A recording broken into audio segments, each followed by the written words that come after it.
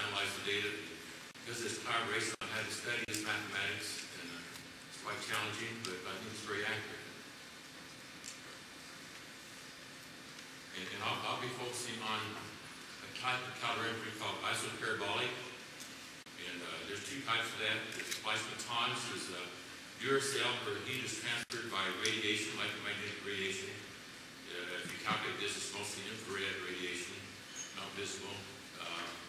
And then Channel Lake, I work mostly on another type of isoperibolic calorimetry where the main heat pathway is by conduction. But if I choose a isoperibolic calorimetry, relatively low cost, you can run multiple cells. You don't have a lot of funding. You can still run quite a few cells. Wide dynamic range from the operation of your cell bath up to about the boiling point of the heavy water. It has also a dynamic range of 0 to about 10 watts. 10 watts is where everything will start to boil, so you can't go much above that once you reach the boiling point of the heavy water. It's an open system, so it's self-purifying. Like hydrogen, regular hydrogen electrolyzes more readily than heavy hydrogen or deuterium. So if you have contamination by water, you'll clear that out as it operates, and you'll get rid of the light hydrogen. The heat transfer is mainly by radiation if you have the Dewar type, it's then by conduction if you have the type A of Channel A. And another point I forgot to mention, Mike, remind me of this. This Dewar cell is glass, and you can actually see what's going on inside the cell. And it's definitely a big advantage. You can actually see what's happening in your electrolyte, and what's happening inside the cell. And that's a big plus. Inherent safety, because any D2 and O2 exits the cell and doesn't hang around for any possible explosion.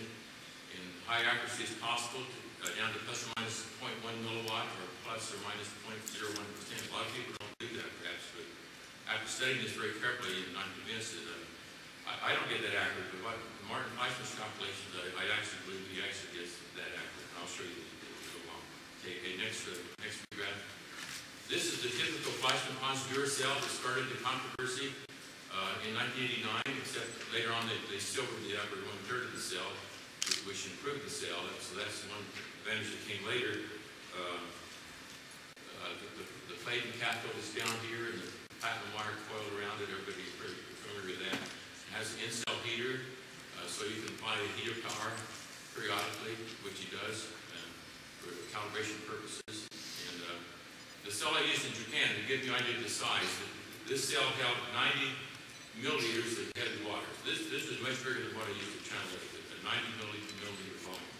The Channel Lake had an 18 milliliter volume, about 1/5 the size. So it's about this tall in actual size, 28 centimeters tall. Okay, next slide. This is an example of data I took in Japan using the Fleischmann-Pons calorimeter on the plated boron made by Naval Research Laboratory. Dr. Imam right here made this material, and this is a very good material in everything that I've done. But this is the excess power he calculated, vertical axis, and the horizontal axis is the time. These two vertical lines is when the in-cell heater comes on. It applies 250 milliwatts of power when the heater comes on. We weren't seeing much excess power. This is very early in the experiment. This is the 3rd day, the first time the heater pulse was applied. And we're still running the cell at low currents, 150 milliamps. So you don't expect a lot of excess power. But as you switch on the heater, you can see the jump right here is almost exactly the 0.25 or 250 milliwatts power of the in-cell heater. But there is a thing called positive feedback, and this showed up often in the plated boron system. When you raise the temperature, you increase the power, or you stimulate the effect. Dennis Creighton's often talked about that. When you shake things up, you stimulate something. So this changes the cell temperature. And normally this would be go straight across flat. There was no excess power being developed until the heater was turned off. You see, it kept on increasing over this 6-hour period when the heater was on. It went up by about 30 milliwatts of excess power. And when the in-cell heater switches off, there's a sudden drop, and from here to here, is again the 250 milliwatts, exactly. But you see the excess power continues. Now the cell is cooling down, and it does sort of gradually fade away, but it never really totally went away. And we had excess power very early in the experiment with the plate performance system. It showed up very early. The next view graph. Another advantage of the Dewar cell is you can calculate pretty accurately what the cell constant should be by using the Stefan-Boltzmann constant, well-known constant, at least in physical chemistry, for radiation. And by calculating the effective inner glass surface of the cell, that area that's transmitting this electromagnetic radiation, and multiplying these two things together, the Stefan-Boltzmann constant and the area, you come up with a value for the cell constant for that particular size cell. And we would find experimentally that we would usually come very close to that calculated value unless the cell was old. It sat around for 5 years. You'd lose the vacuum, helium from the atmosphere. We know it diffuses through glass very slowly, and you'd lose some of that vacuum, and there'd be more heat transferred by radiation. So then the constant would go up very slowly over time period. But if you had a good vacuum in a new cell, it was very accurate. What you calculated and what you measured. Next slide. I don't want to get into a lot of math because, well, Martin loves math, and I like math. Most people here probably don't. But Martin likes to lump several terms together, power terms, the radiation power, which is the biggest term in his cell, and the conduction, heat power conducted by regular conduction, and the work done by the gases generated. He lumps these together into a pseudo-radiative power term and a pseudo-radiative cell constant. Just so you don't have to carry all these terms along, and they're small except for the term you're interested in, the radiative term. And F of T, of course, is the fourth power, because when you have radiation, it's the fourth power equation. And so your cell equation becomes this. This is, again, the first law of thermodynamics expressed, that Mike talked about, expressed in power. This system is your calorimetric cell. And this is the term that covers that calorimetric cell. Then you have the electrochemical power that goes in, any heater power you put in, any excess power, if any, that develops, the power carried away by the gases coming out of this open cell, including hydrogen gases, and also water vapor. Very important term is the water vapor that is carried off out of the cell as well. And then the radiated heat transfer coefficient. So this is the key equation. When you go through everything, of course, there's expressions that how you have to express these different various terms, but this makes it so you can put it all in one line by not going and putting expressions into all the terms. But the important thing is this is a differential equation, and Martin integrates this. So you do the integration, and this is you rearrange it, and the left-hand side, you can put it in a straight line form. This is y, the left-hand side. X is everything except the CPM. The water equivalent of the cell turns out to be the slope of the straight line. X is everything else in this term except the CPM. And your constant, your y-axis intercept, is the cell constant. So you can plot this data out, and by the intercept of the y-axis, you can get a very accurate value for the cell constant by this integration. How do we do integration? Well, there's a lot of ways. There's a simple way is just to take the average value and multiply that by the upper and lower limits. That gives you value for the numerical integration. Or you can use Simpson's rule or the trapezoid rule. And Martin's used all three, I think. But the point is, to get the most accurate result, you have to integrate the data. You can do this numerically. Okay, the next view, Brad. This shows the results of integrating the data. This is actually the cell I ran in Japan. And look how closely all these points fall on a straight line. And you drop to this point to x equals 0, you get the y-intercept. And you can actually get this constant, this cell constant, pseudo-radiated heat transfer coefficient to 5 decimal places. I know a lot of people maybe don't believe that, but the last place is probably uncertain. I'll grant you that. But I think the rest is pretty accurate. And from the slope, you can get the heat capacity of the system. And that for this particular system, that's 450 joules per degree. But this is a cell constant. Another point people understand, we don't change that cell constant. once we get the cell constant, we know exactly what it is. We use the same cell constant throughout the experiment. This value was used for all further calculations. And it was even used in the next experiment, because we assumed it wouldn't even change when we went to the next experiment, because everything was pretty much the same. And the next experiment we did in Japan is co-deposition, and I'll talk about that briefly tomorrow. Okay, the next view graph.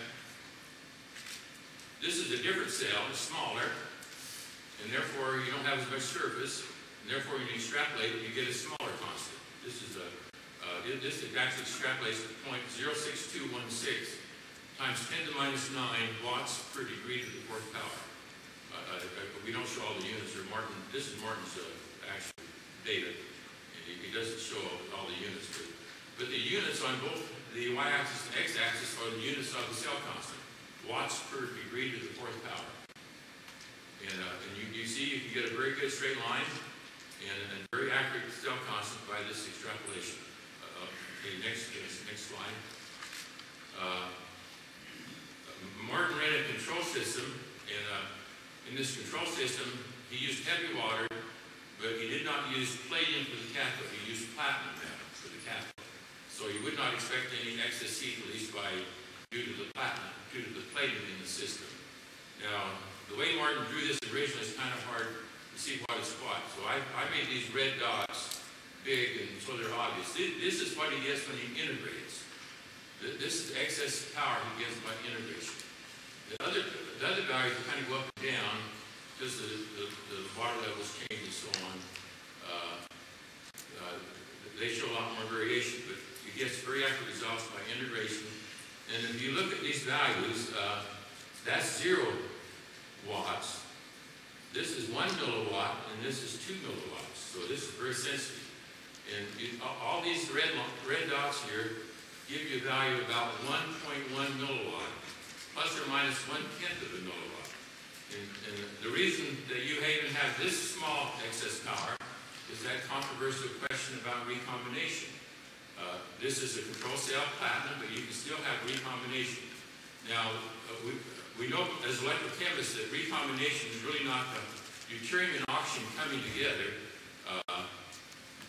Deuterium does not oxidize at a platinum oxide covered anode. So you don't get any deuterium oxidizing at the anode. What you really get is oxygen being reduced at the cathode. In this case, the platinum cathode. Oxygen reduction is taking place, and that's some recombination. And this value for our current density, 200 milliamps, this value of 1.1 milliwatt is very close to what Fritz Wheel calculated many years before this. For the extent of recombination you have at this current, 200 milliamps, the recombination effect is 1.1 milliwatt, plus or minus 0.1 milliwatt. So that's the accuracy. If you go to all the details that Martin goes through, the integration and so on, you can get that accuracy. Okay, next slide. Okay. I'll go through this kind of fast, but you can rearrange the equation. One thing you should always do firsthand is to assume there's no excess power and just calculate your cell constant. You can always do that. That's it. There's no problem. You can always easily do that calculation. And then if you later know the excess power, you can calculate the true cell constant by putting in that. This is using the difference equation instead of the integration method. And then the difference between these two constants, the true constant minus the lower bound, where you assume there's no excess power, times f of t, that gives you another way to get an excess power term. Okay, next view graph. And I'm running out of time, so I'll skip through this. When I went to Japan, I didn't really know how to do the calculations, but I did stumble on what I later found out Martin suggested. Assume there's no excess power and calculate the cell constant you would get assuming no excess power. Well, this particular cell did not produce much excess power, so it came out pretty close. It should have come out about what Martin reported later for a similar cell, not exactly the same cell, 0.85. But you can see there's a lot of fluctuations, but it averages out pretty close to what Martin later found out was 0.85 times 10 to the minus 9 watts per degree to the fourth. Okay, next view graph. At China Lake, towards the end of our program, at least Navy-funded program at China Lake, Dr. Kendall Johnson was a postdoc, and we worked on making a better calorimetry. It was mostly his work. He spent a lot of time on this, but he was able actually to measure the excess power produced when deuterium loads into plating. This is what you see. This is the cell. This is where he turns the cell current on. That's the current.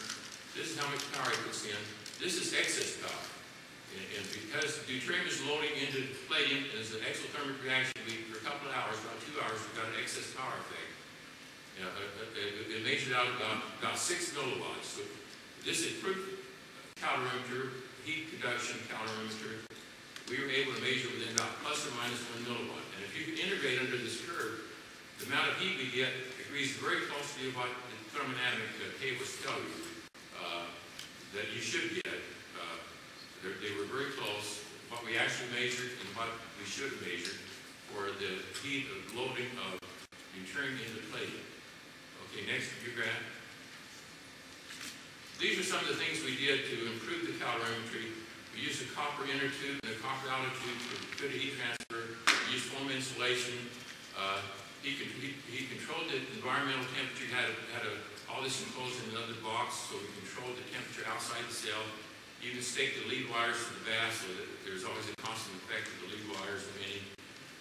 And a lot of little things we did that really paid off in the end of making going from a plus or minus 20 milliwatt error to a plus or minus 1 milliwatt error in this improved calorimetry. Okay, next one. Okay, back to the start. 5.2 is a pure isoperic calorimeter. The low cost, you can run in multiple cells on a low budget. Wide dynamic range, 20 degrees from the bath up to the boiling point. You can run the cell power from 0 up to 10 watts. Self-purifying because you electrolyze away any hydrogen contamination. The heat transfer is mostly by radiation if you have to do work calorimetry. The safety of letting the D2 and O2 get out of the system. And then one I didn't write down again is you can visibly see with the dual calorimetry what you're looking through glass, what is actually going on in the cell. And that was important in some cases to see what was happening inside. And the high accuracy, plus or minus 0.1 milliwatt or plus or minus 0.01%. Okay, next we got just acknowledgement. Financial support from an anonymous fund from through the Denver Foundation. Goes through Dixie State College where I grew up in St. George, Utah. It is managed by Kayleen Larson, Dixie College, and Linda Miles, my wife, does all the regraphs and most of my computer work, so I would like to thank her. Okay, thank you.